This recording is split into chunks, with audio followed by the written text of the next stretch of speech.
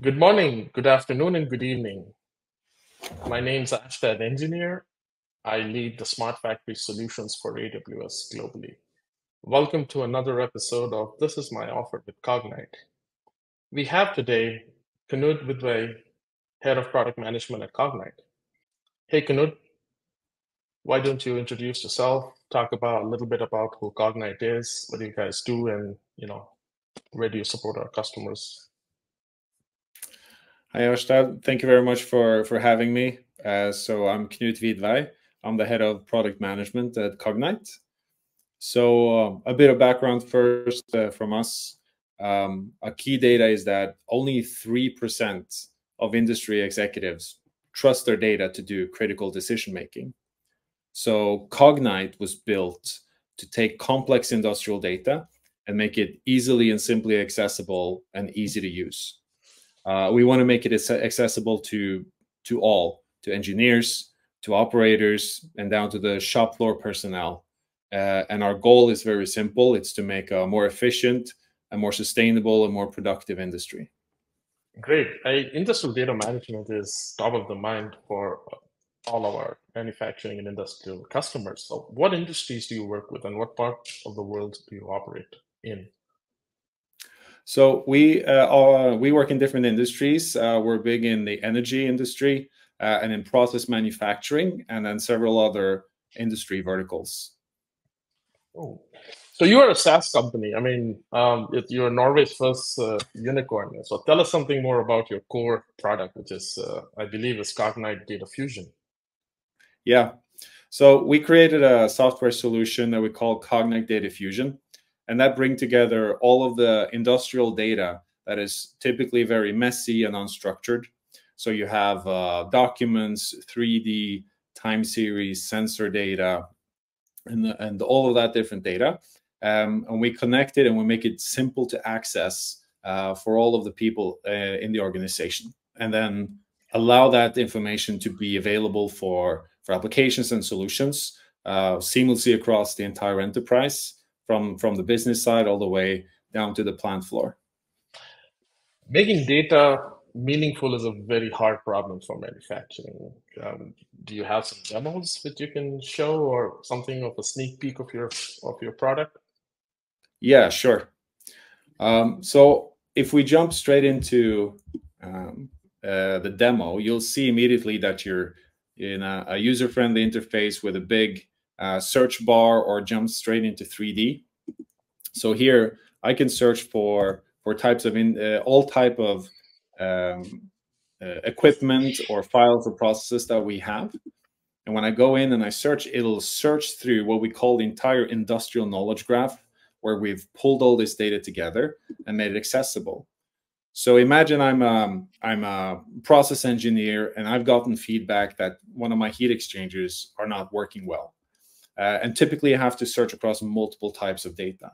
So already in here, I have all of the data and the metadata and properties. I have sensor readings and time series.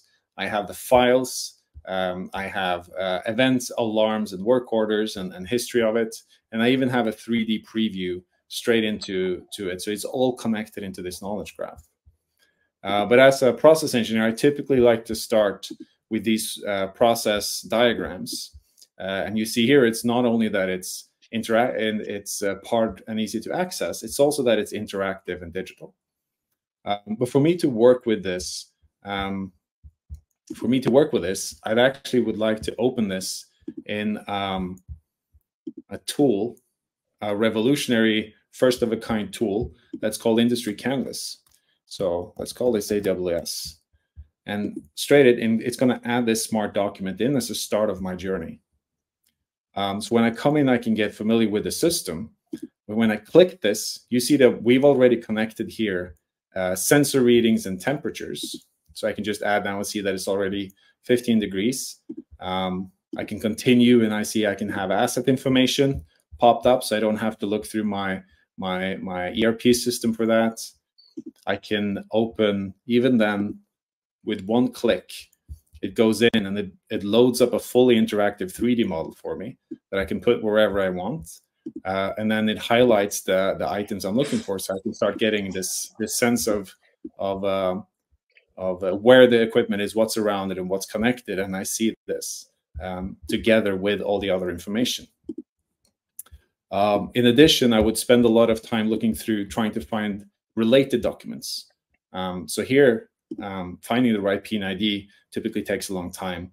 Here we have connected them, and with one click, it'll pull up the next one, so I can start traversing the entire plant for me to very quickly get to the root cause of what's going on. And this can go on, and now I can start bringing in people and to make it more collaborative. Got it. So if I jump straight into something that's a bit more where several of my colleagues have been working together with me, I can start seeing the different work. So I've had one engineer starting to do a root cause analysis and the cause map for me. Another flow engineer has started to do some calculations in a no-code editor and given me some input on what I need to do to find out what's wrong with this.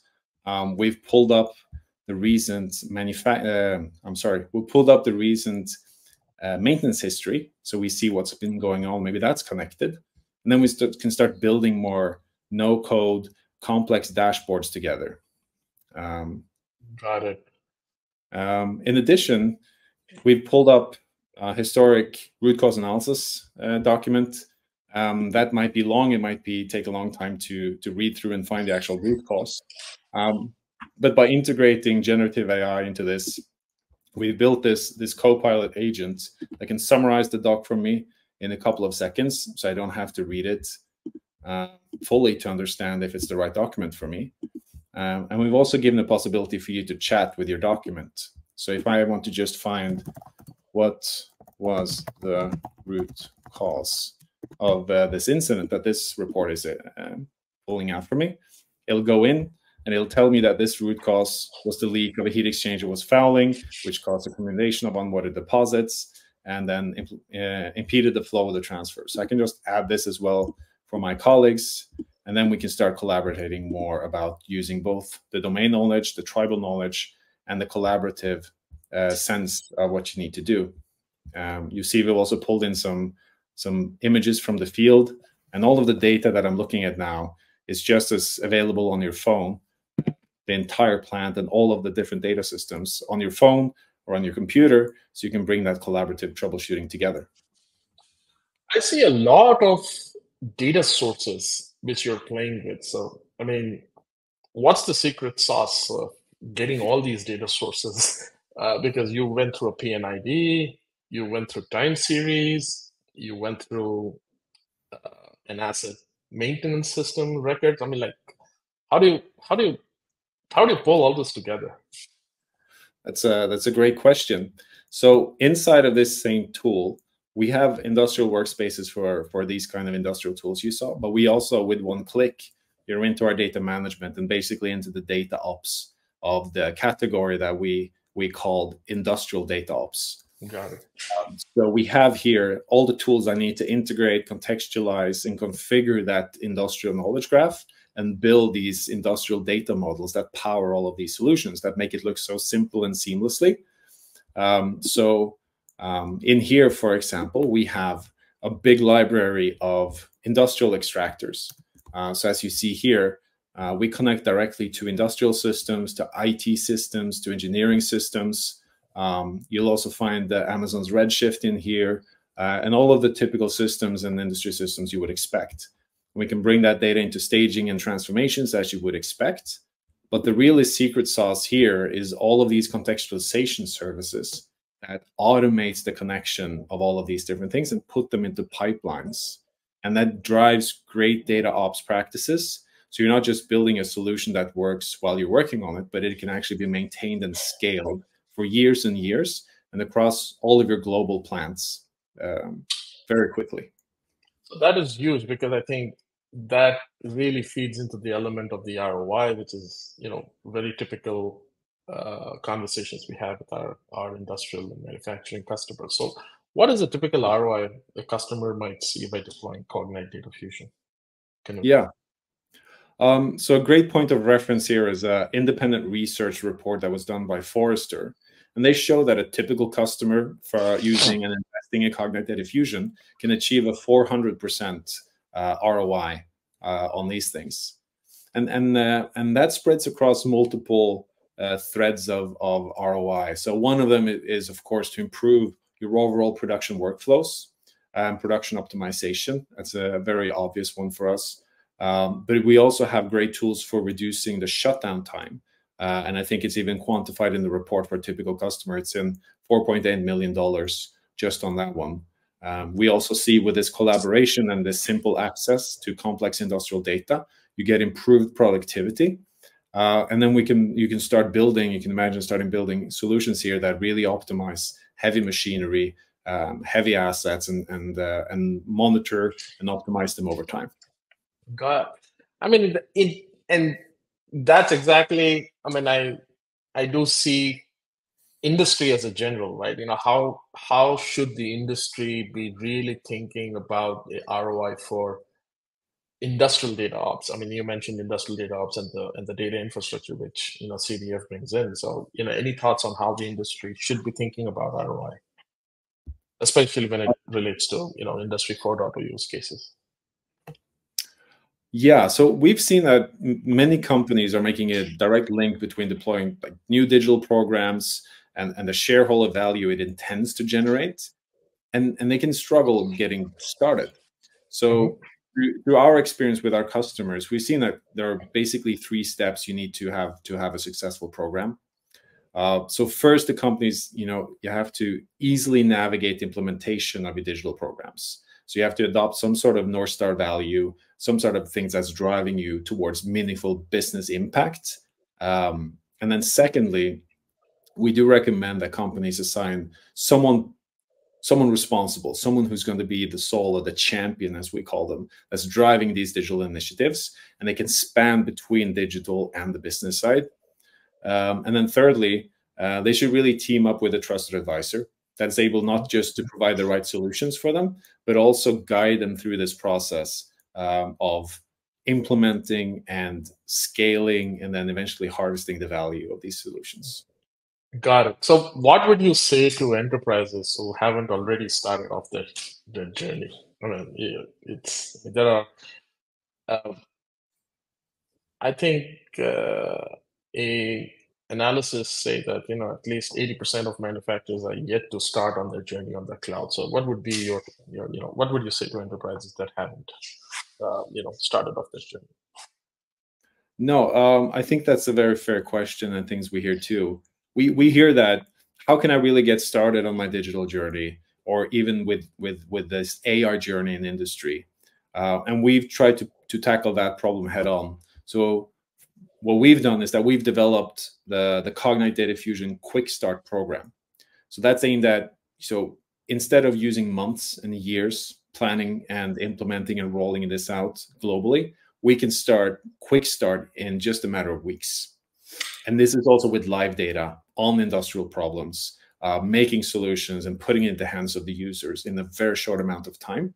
So you can provide value very quickly. You can start to take some huge leaps, and then you can use that as your base for after that to get to a global scale and realize value across your whole industry or across your whole company.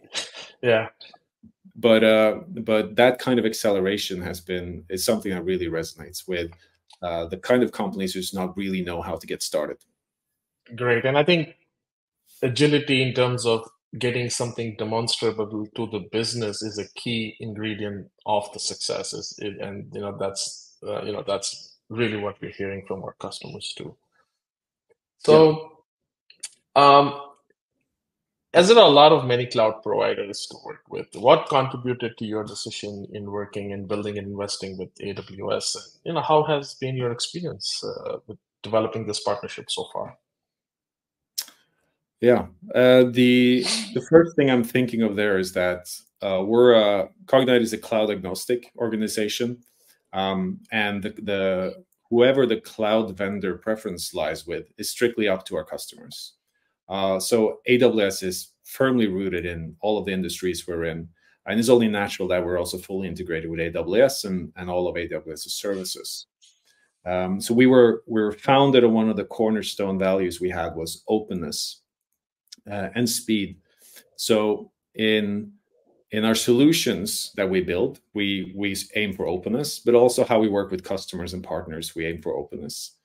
So deploying our solutions on AWS, it took tremendous support from the AWS team.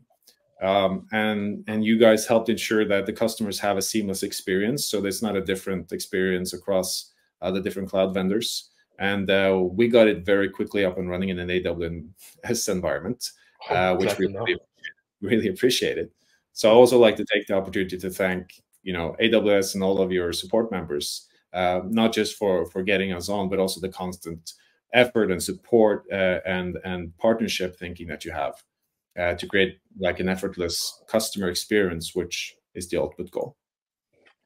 Thank you. We really do appreciate and support this partnership. Do you have any real-world examples of customers you could share?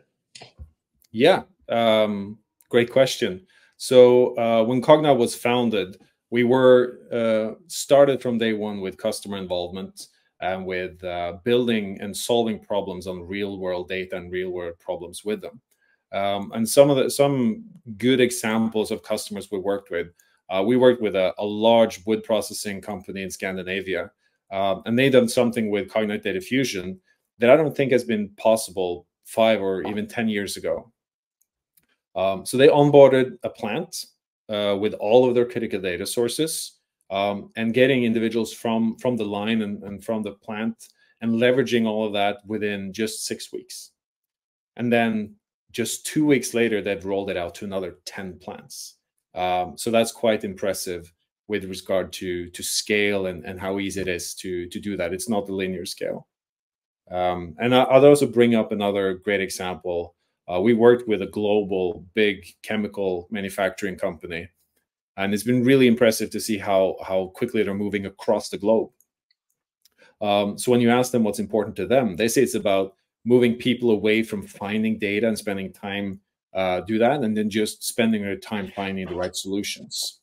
And one of the big key learnings from that customer was that they've already built out a value roadmap, and they had laid out a plan of 4 years to roll it out to their 40 to 50 global sites and had the value cases already lined up.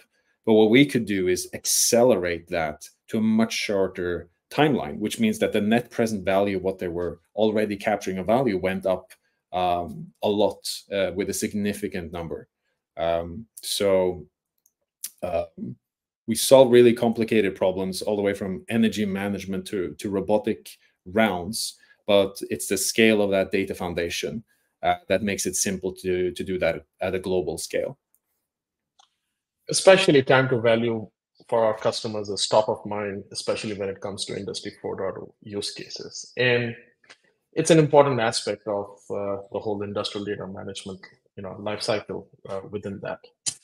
Exactly. So before we end, how does one get engaged and started on Cognite Data Fusion? Because I think agility, speed, time to value are an important aspect of what you've outlaid for Cognite Data Fusion. So how does this one get ramped up and started? So people who and companies who want to get started know that we're already linked up on AWS Marketplace, so you can find us there. There's also going to be links in the description box of this video. I would encourage anyone who's interested to go to cognite.com, because there we have multiple customer use cases and value use cases for them and how they got started on their journey. There's also a lot of helpful resources to get started for someone who wants to get started quickly. Thank you. Thank you so much, Knut, for your time today. I do appreciate you sharing your thoughts with us. I also do thank our viewers who joined in for this episode. As Knut mentioned, you can find Cognite Data Fusion on the marketplace, and there'll be links within this episode where you could go explore and get started with Cognite Data Fusion. So thank you very much. Thank you very much for inviting us, and look forward to collaborating going forward.